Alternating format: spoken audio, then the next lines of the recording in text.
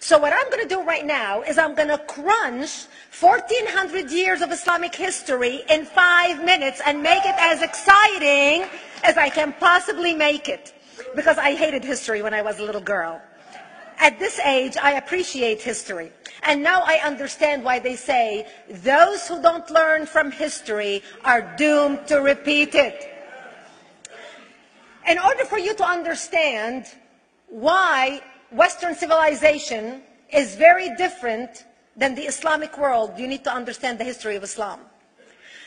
When Prophet Muhammad supposedly revealed his revelation from the angel Gabriel that he is supposed to be the last of the prophets in the early 600s, he started preaching in his own city, Mecca.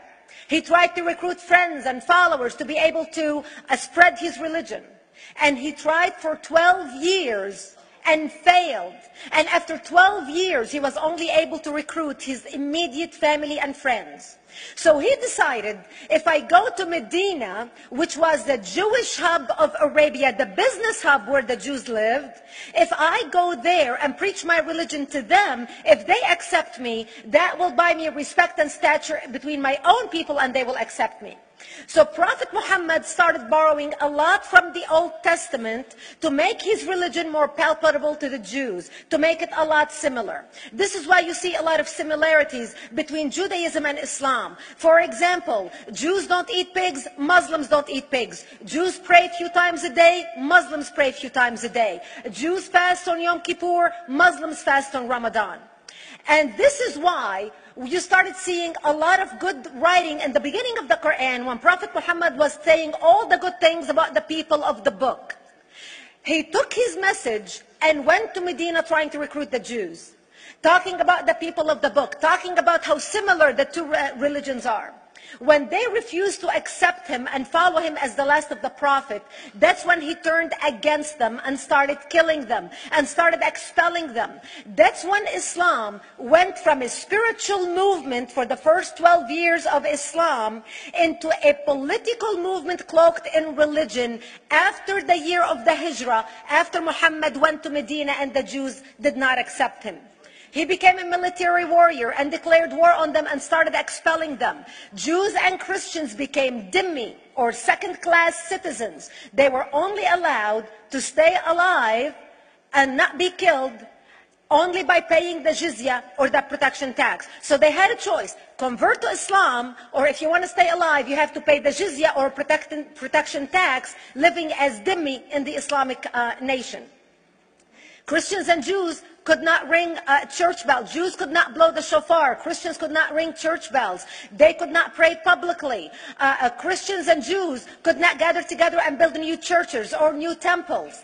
And the way they paid the jizya or the protection tax was in a monthly ceremony where they would get together downtown and the Jew would kneel on his knee and hand his goods to the mullah, who would take the goods as the price for buying the protection. And in many areas, Jews and Christians were given necklaces to wear as a receipt that they paid their jizya or their protection tax. Jews considered najis under Islam. Najis is bodily fluid. Najis is garbage. Najis is dogs. Najis is dirty. So Christians and Jews were treated as second-class citizens. Islam continued to grow. As Islam grew, more people became dhimmi or second-class citizens. Jews and Christians were given identifiable clothing. The yellow star, which was given to the Jews that most people think is a German invention. It was actually an Islamic invention in the 9th century in Iraq by the second Khalif, Khalif al-Mutawakkil of Iraq, who invented the yellow star for the Jews to be identified as they walked down the street. Because Jews were considered najis, if a Muslim man or a Jew walked on the same side of the street, the Jew had to cross the other side so the Muslim man can walk, so he's not dirtied by the filth of the Jew. Christians were given the zunnar, the belt, which most of you men are wearing right now. That was an Islamic invention for the Christians. Islam continued to grow. They went all the way to Jerusalem. They conquered Jerusalem. Christians couldn't ring their church bells in Jerusalem. The Pope in Rome in 1090 told the Christians, how could you sit idly by and allow your brethren to be suffer like this in the Holy Land? You need to go liberate the Christians. You need to go help the Christians. That's why the Crusaders were launched. The Crusaders were not launched because they just felt like waking up in the morning and going and converting a bunch of Muslims or beheading them. The Crusaders were launched to liberate Jerusalem. And they were able to liberate Jerusalem for less than 100 years before Salah ad-Din al-Ayyubi, Saladin, took it back, and Jerusalem remained under Islamic control until 1967, when the State of Israel liberated Jerusalem, where Christians, Jews, and Muslims could pray under the same sky.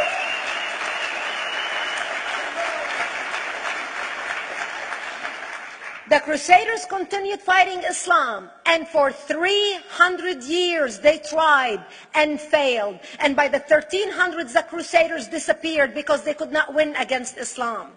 Islam continued to expand. They went all the way to Central Europe. They went all the way to China. They went to India. They conquered Spain. They changed the name of Spain from Spain to Andalusia. And they started, as they advanced, as they conquered more nations, more people paid the jizya, or the protection tax. And this is how the Islamic Empire grew. It went all the way until they were stopped at the gates of Vienna on 9/11. 9/11 is not a date that Osama bin Laden just picked out of a hat. 9/11 is a symbolic date in the Islamic calendar. By the 1600s, Islam had covered more of the earth's surface than the Roman Empire did at its peak.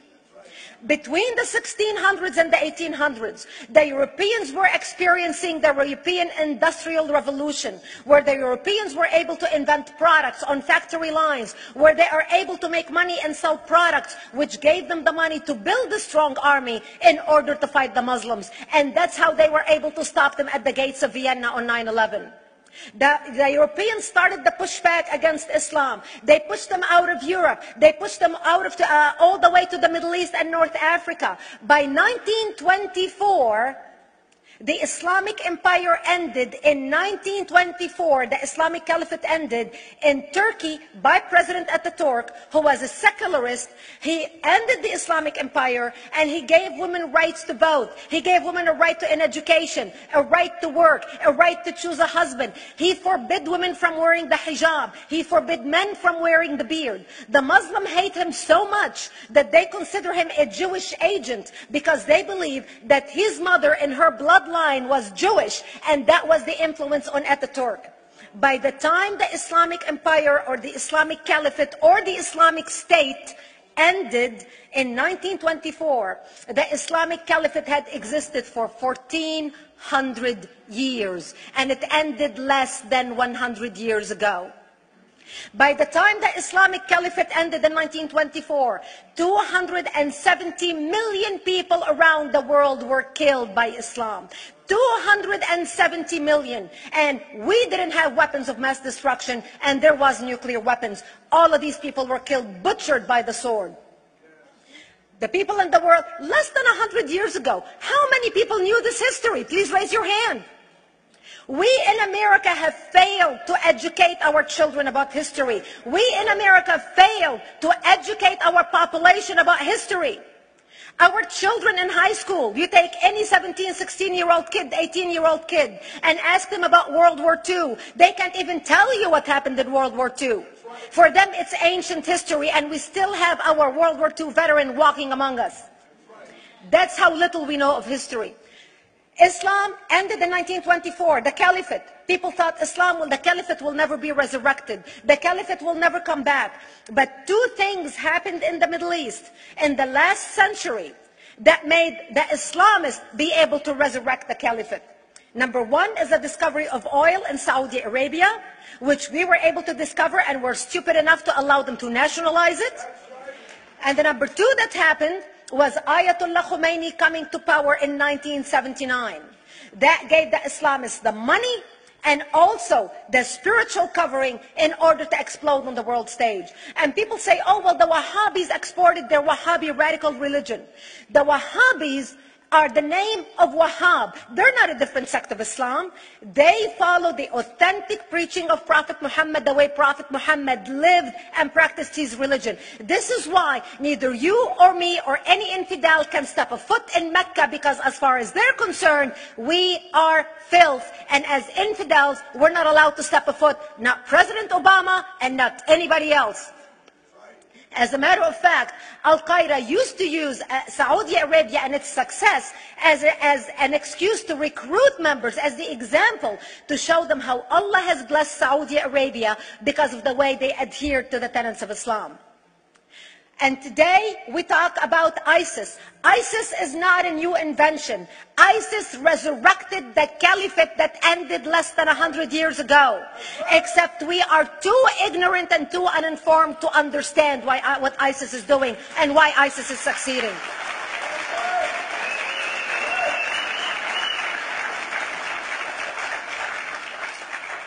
Two things you need to understand about Islam and the principles of war in Islam. One is the law of taqiyya, which means lying and deception. It means that a Muslim man can lay his hand on the Quran and swear that he is telling the truth, knowing that he is lying, but also knowing that the Quran will forgive him because he is advancing the cause of Islam. The second thing you need to know about is that the Treaty of Al-Hudaybiyah, which is an Islamic principle of war and a model on how to deceive your enemy when you have to sign peace treaties with your enemy. And it is based on an example by Prophet Muhammad. Prophet Muhammad was attacking the Meccans and their caravans when he was living in Medina. One day he attacked them because this is how he got the goodies. He would attack them, rob them, and spread the goodies among his men. And this is how he was able to recruit, because this is how people made money without working. And so he attacked the Meccan caravans. When he realized he's not able to defeat the Meccans in that city of Al-Hudaybiyah, in that place, he signed a 10-year treaty with them. Does that sound familiar? A 10-year treaty with them that says he will not attack them, he will have peace with them, he will not declare war on them. Muhammad used the treaty for 2 years to build his military, strengthen his army, and when he realized he was strong enough to attack his enemies when they least expected it, because they thought they had a peace treaty with Muhammad, he broke the treaty, attacked them 2 years later, and Mecca fell within 24 hours because they were not expecting the attack. And that became a principle of war in Islam. And to give you an example of how that is practiced, this is why anything signed with Iran means nothing to them. And to give you an example of how this law has been put to use in recent history, Yasser Arafat, who's not an Islamist, but he is a Muslim, met with the Israelis and signed the Oslo Accord in 1993. Remember all the handshaking at the lawn of the White House? The Oslo Accord, Yasser Arafat used the peace treaty, the Oslo Accord with Israel, to get Israel to bring him back and give him his territory, finance his military, train his police, and give his police the weapons.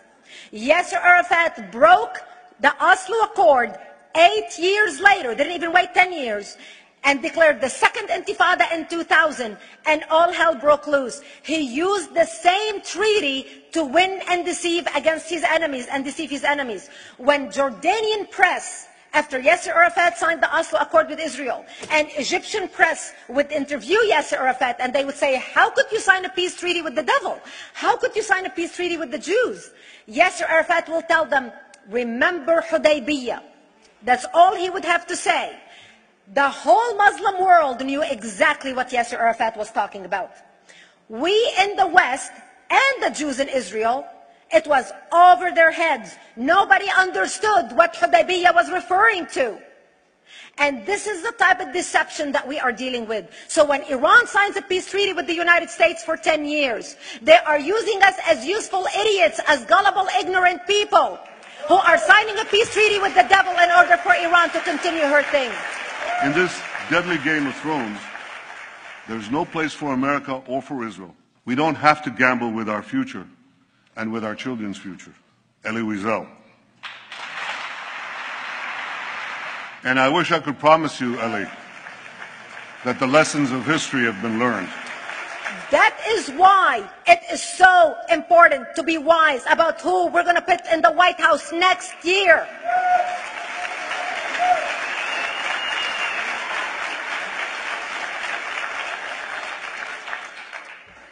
This is why it is very important that whoever we're going to elect next year to office, that the next president be well informed about the history of radical Islam, understand our enemy, understand what ISIS is all about, understand what their end goal is. And this is exactly, people are wondering how come ISIS is having such success recruiting people from all over the world. They exploded all over the world.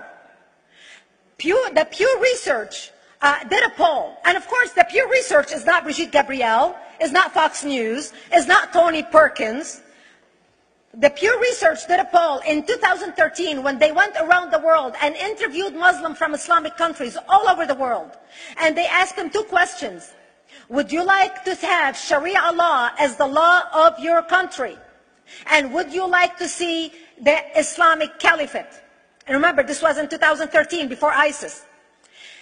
The 5 top countries in the world, in the Islamic world, the 5 top Islamic countries: Indonesia, 204 million Muslims. Indonesia, Pakistan, Egypt, Nigeria, and Bangladesh. 77% of Muslims interviewed in these Islamic countries, 77% want the establishment of Sharia law and want the establishment of an Islamic state.